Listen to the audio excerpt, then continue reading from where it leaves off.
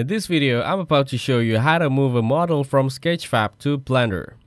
First, go to your website and search for Sketchfab. Now, click the first link to visit the website named Download Free 3D Models. Once you are on the site, browse or search for the model you want to download. You can filter your searches by category, data, or licenses.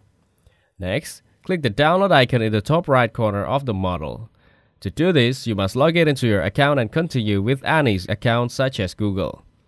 Then, choose your account and continue to share your details with Sketchfab.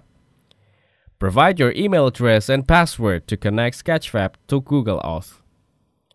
Now, agree to the terms of use and click the Login button. You can now download the model, which is free. After downloading the model, navigate to the Blender applications. Next, select your language and other settings to continue. Following that, go to the Download Manager and open the downloaded file of the model. You'll search the source file here and double-click to open it. Later, it'll be added to Blender and you can now move this model using the key and edit it. Thanks for watching. Don't forget to like and subscribe.